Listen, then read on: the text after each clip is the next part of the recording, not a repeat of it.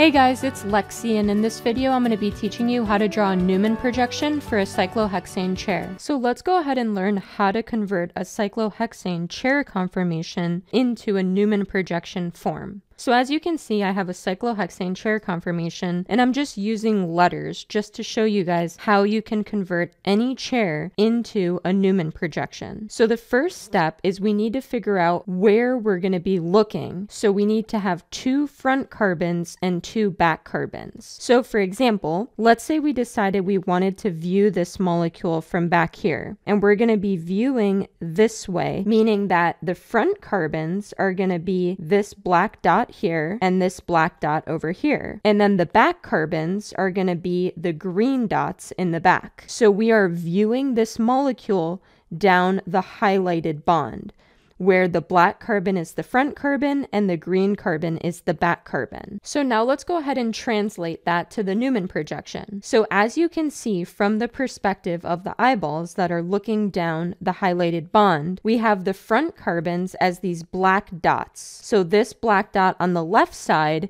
is going to represent the front carbon over here. And then the black dot on the right side is going to represent the carbon right over here. And so now what we want to do is recognize how are the headrest and the footrest going to appear. So we can see that we have a headrest right at the top, and so the headrest is going to show up as a little triangle sticking up from our two front carbons. Meanwhile, the footrest is going down and it is attached to the two back carbons. So it is going to appear as a little triangle going down from the two back green carbons. Now we can go ahead and try to fill in the positions. So let's start by filling in what's attached to the two front carbons. So if we look at the front carbons, we've got the front carbon right over here, and that has the letters L and K attached. The letter K is going straight down axial. So we're going to draw a line axial down to represent the letter K attached to that carbon. We also have the letter L that is going up and to the side because it's equatorial. So it's going to be slanted up on the front carbon. Meanwhile, on the other front carbon, if we look over here, we've got the letters C and D attached. So the letter D is axial down, meaning it is going to be straight down on the other front carbon. And then the letter C is equatorial up, so it's going to be slanted up on the front carbon. Now let's go ahead and move to the back carbons. On the back carbons, we can start with this back carbon over here, which would show up on the left side. So if we look at that carbon, it has the letter J axial up. So straight up attached to the back carbon, we're going to have the letter J. Then we also have the letter I equatorial down. So slanted down here, we're going to have the letter I. Let's move on to the other back carbon. If we look at this back carbon, we can see that we have the letter F sticking straight up axially. So on the back carbon, we're going to add the letter F. We also have the letter E going down equatorial. So it's going to be slanted down just like that. Now let's focus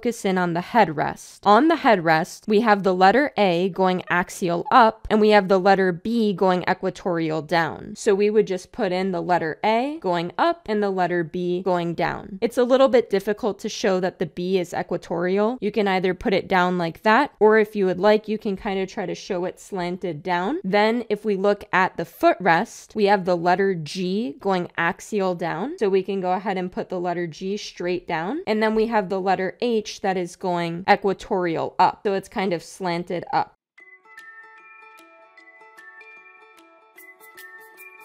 So here's a practice problem for you to try. Go ahead and pause the video and then you can check your work.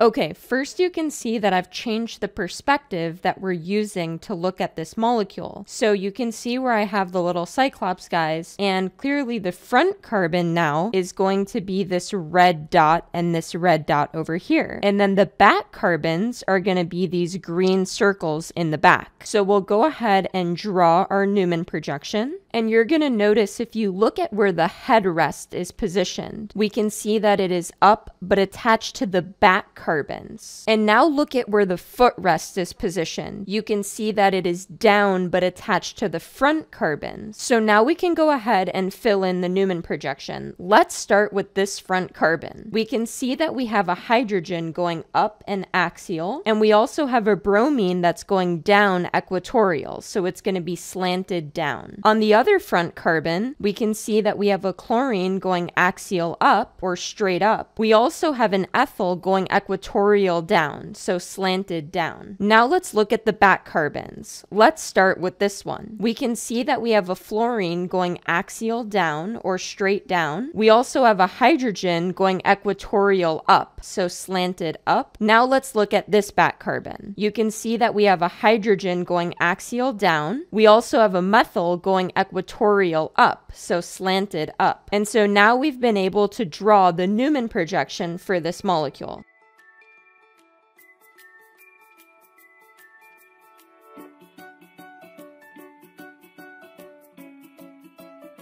Thanks for watching. If you have any questions, feel free to leave them in the comments below. If you enjoyed the video, make sure to give it a thumbs up, subscribe, and also hit the notification bell so that you can stay up to date when I upload new videos.